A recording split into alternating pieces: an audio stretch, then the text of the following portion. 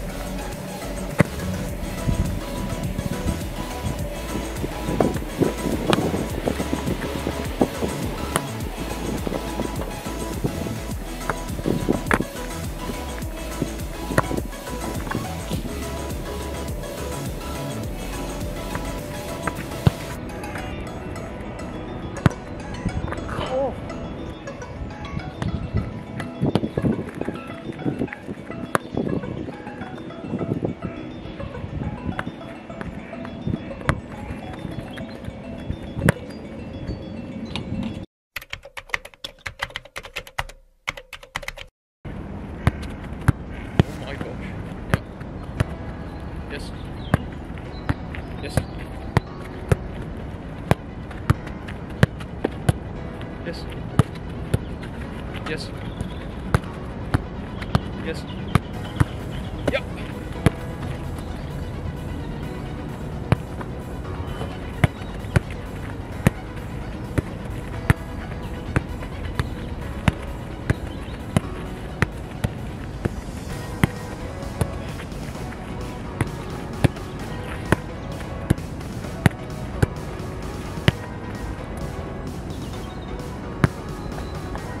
Yep.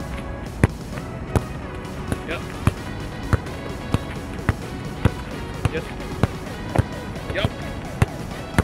Yes. Doing good, doing good. Yes. Yes.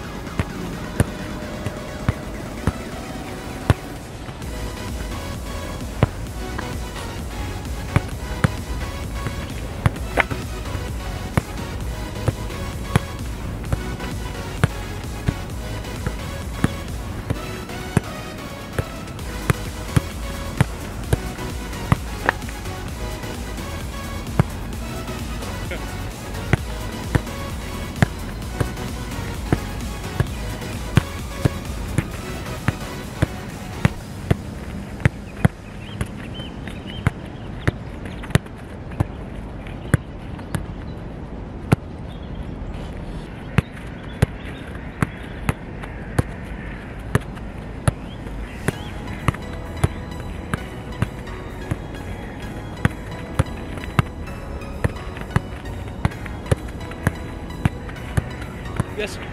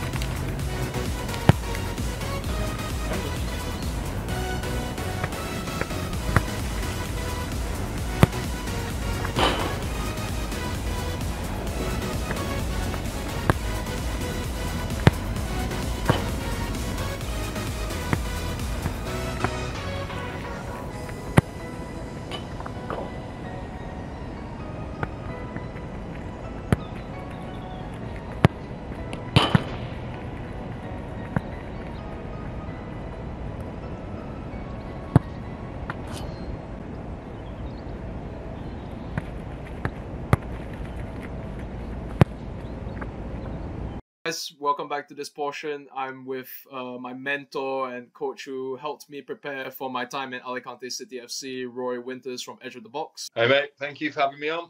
First question I want to ask you, obviously having the experience of a professional footballer, what do you think differentiates an amateur footballer to a professional one? For me, it's probably the dedication and the sacrifice. I know that sounds a bit cliched. We've spoken about it at length. You've made one by moving from Asia to Europe to go and chase your dream. That's a huge sacrifice. And I think oftentimes it's that consistency to keep making those sacrifices that eventually will get you to where you need to be in the end, most likely.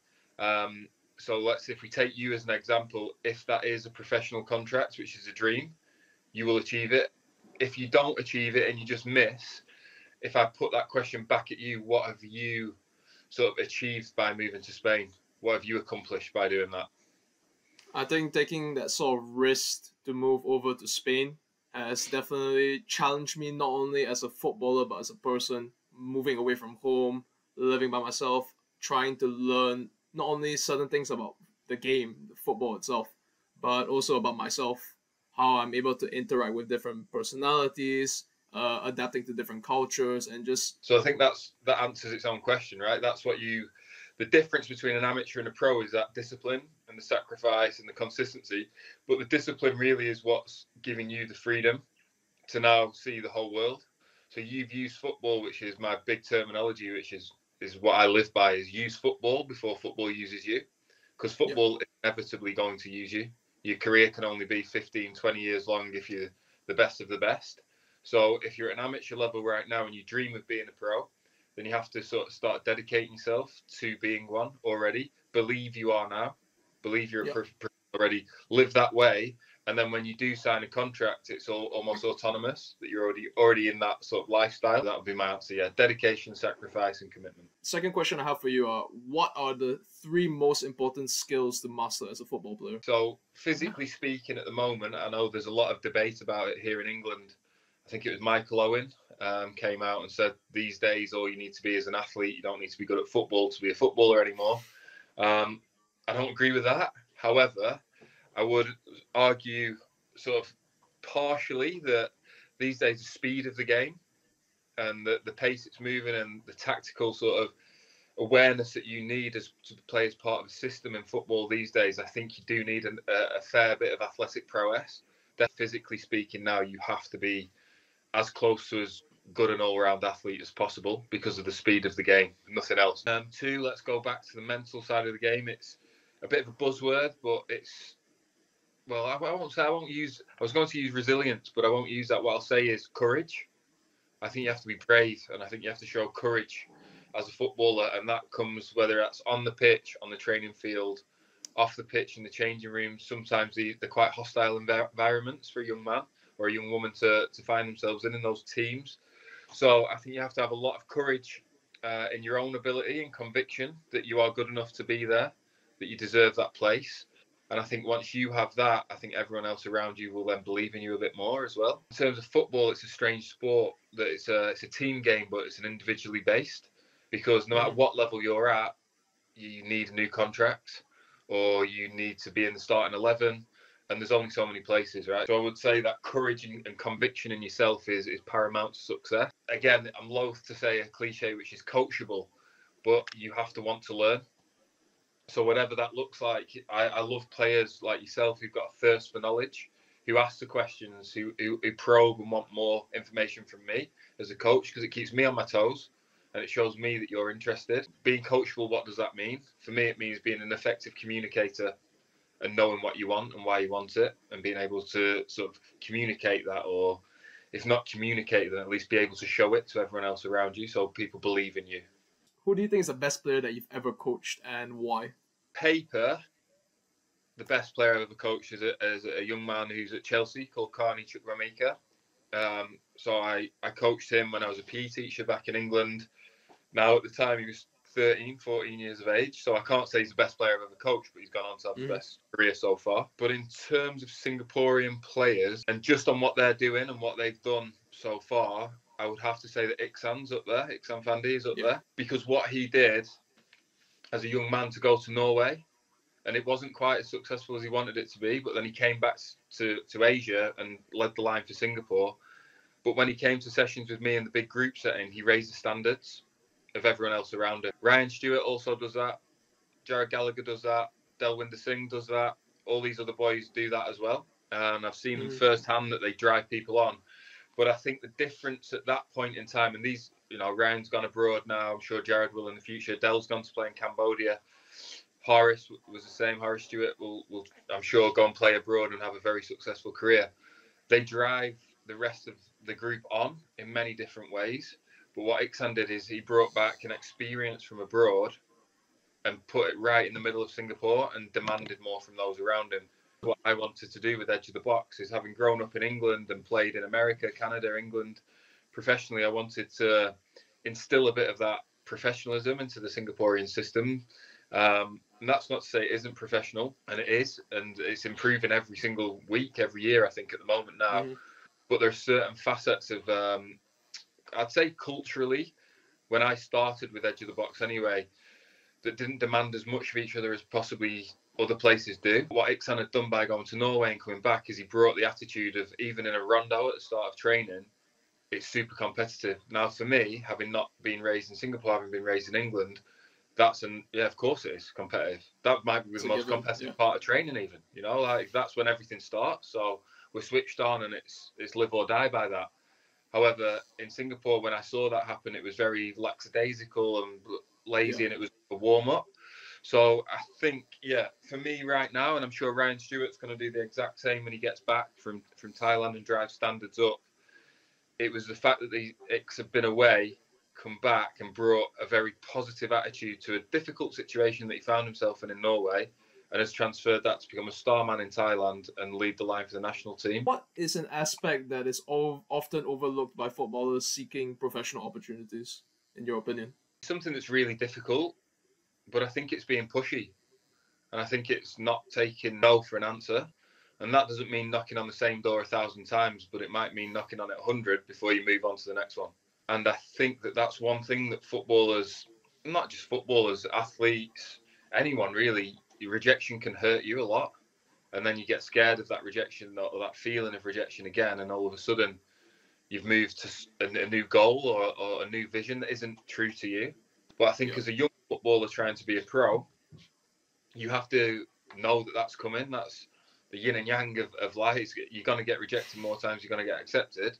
However, that acceptance is just around the corner. A good example of that is Faisal that I trained. He's Singaporean. He went over to America after he did national service, college over there, played at college level, not at a high level, I don't think, came back to Singapore with the one intention of becoming a professional footballer, 25 years of age. Now, how many people would have laughed at him? Probably a lot. Like, a lot will have gone, no chance, mate. 25? No way. He made it happen. Now, was he on £100,000 a week and playing for Barcelona? No. But when he gets older, what can he tell his grandkids or whatever it might be? Can he tell them that he made it as a professional footballer? Did he go and make appearances in the SPL? Does he have a shirt with his name on the back? Yeah, he did. And he should be as proud as, in my opinion, at that age doing that is as big an accomplishment as you can have in football. And that was through, kept knocking on the door. You know, I probed him a bit and pushed him into it at times when I could see he was maybe holding back and giving up. But he kept going, and he got the reward. And I think that's where you find yourself right now, is it's that fine line between not signing it and signing it. And if I had my time again as a young man, as a footballer, when I had offers to go and play abroad, and I thought about it and I didn't quite do it, and there was other things keeping me at home, and I wish I had just gone and done it. I wish I'd have knocked on that home and chase it. And don't let anyone tell you can't do it, because you can and you will. There's so many professional clubs out there.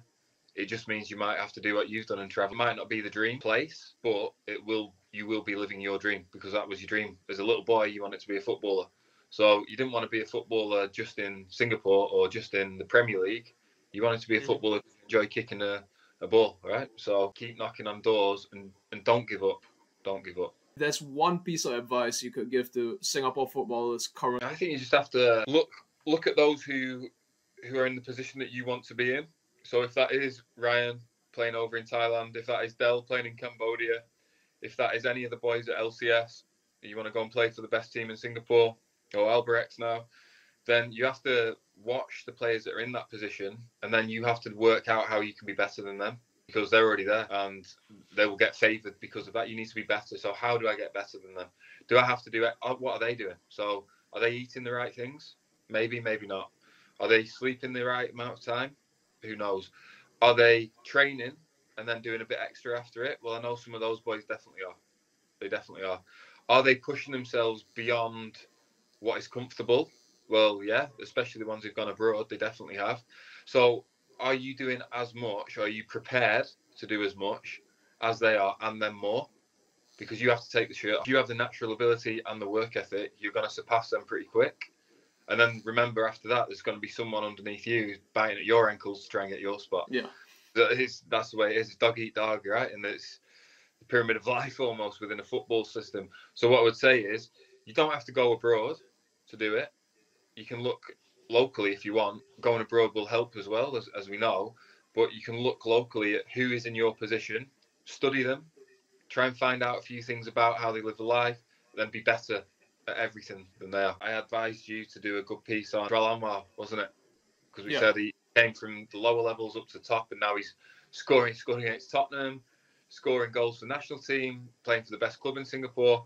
Now, you should be looking at him and going, well, what's he done? How's he got there? And why can't I do that? Yep. Now, he looks like a very good professional footballer to me. He looks super healthy, he looks fit, fast, strong, and he's doing it. He's proving it that he's good enough. So how do you become the next version of him, but the better version of him? I had friends, I was 15, who played in the first team in the championship level in England, and they didn't play again after they were 17 because they developed quick. Then it went to the head, and all of a sudden they were left with nothing at 17. So football moves in mysterious ways as well. If you go back to it, consistent, dedicated, and make sacrifices, the cream does rise to the top most of the time. So that'd be my answer to that one. So lastly, obviously, if you haven't followed him on Instagram, I'm going to pop it up right now. Moving forward with Edge of the Box, it seems like you have a bit of a teaser coming up on the 29th of February. Yeah, well, thank you for those kind words, first of all. I appreciate that, and I've enjoyed working with you, and I'm sure we'll carry on. And that's what I'm here to do, is to help younger footballers, or any footballer, try and improve in one way or another, however I can do that. And I think you've been a fine example of someone who's willing to push themselves beyond what is not really done before. You're a champion for Singapore football, whether you make it as a pro in Singapore or not. You really are championing people leaving and coming back better as people and as a player. So first of all, well done on that. In terms of Edge of the Box, as I said, I'd had it a little bit difficult since I moved back to England first. I did a few talks with the Premier League. I'm now working with a few of the Football League clubs, doing mentoring on their behalf as well. But my aim is to go back into a coaching role, most likely. That might entail going back to Asia at some point. But in the meantime, before I get there, I do want to keep helping as many players as possible, whether that be in Singapore or England or anywhere in the world. So Edge of the Box is about to kind of change to become a bit more accessible for more people, at least at a base level. It's going to be a product launching that will be open to anyone to purchase. And then on the back of that, there'll be opportunities to work with me on a more one-on-one basis. But I'm hoping that the base level offer that I'm about to provide will give a huge insight into the mindset and the psychological sort of advances in football for younger and any footballer, whatever stage of your career you're at, through an online platform that I'm well along in the development of. And we're going to be talking to sort of English Premier League footballers, coaching staff, players over in Asia, scouts, parents of players, just the whole sort of journey around becoming a footballer and staying as a footballer, and even coming out of football and what that looks like.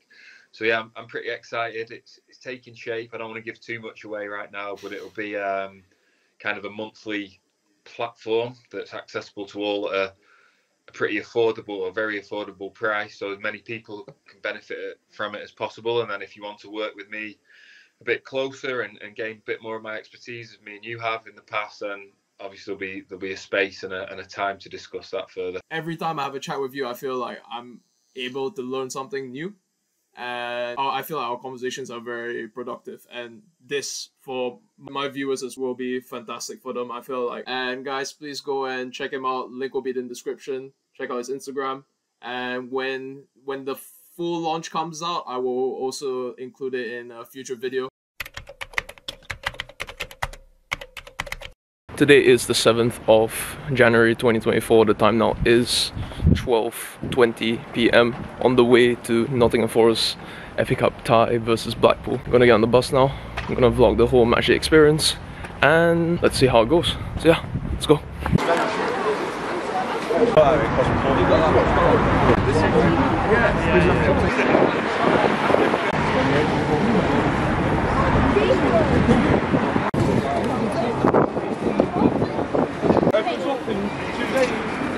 Up there. Well,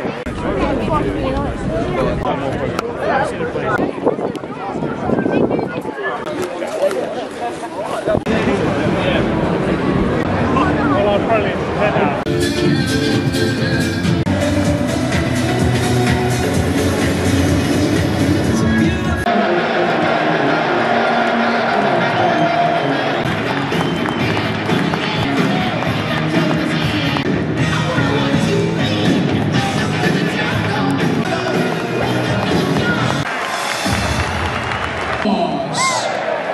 Number 4 in today's captain, Joe Worrell. Number 10, Morgan Gibbs White. 16, Nicolas Dominguez. Number 22, Ryan Yates. Murillo. That is team. This is the world famous city grounds. Come on, Forest.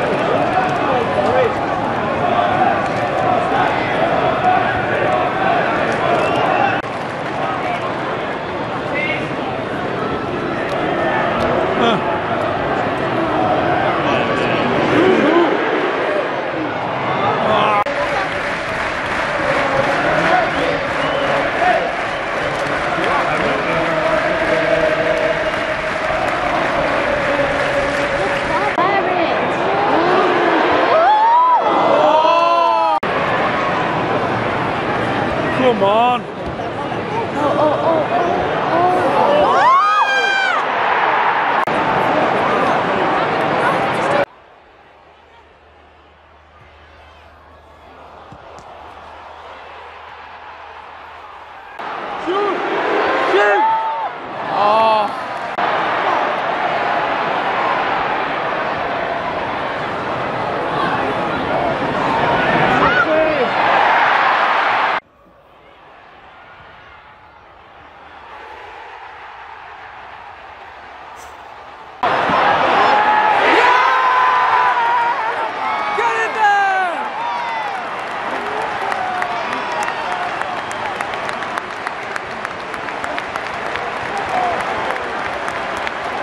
I don't know if I got it on camera.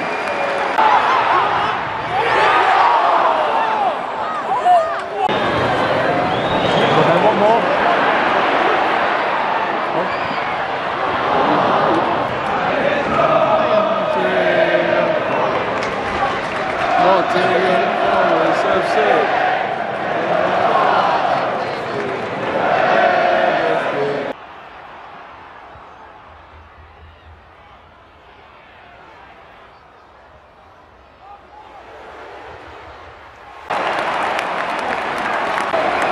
Scorer for Forest, number 10, Morgan Gibbs White.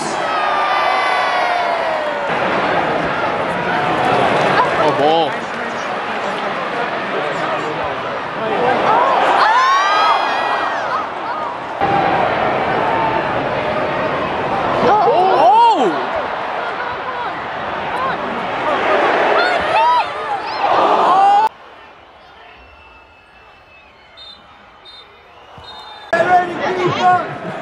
Ready, believes in you. You've lost again and again and again. The lights are cut off, but you're still looking at your dream, reviewing it every day and say to yourself, it's not over until I win. What a goal! And what a time! In what a place! What a player!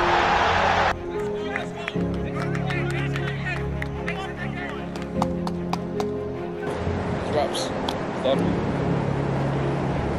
Happy with that. Take that.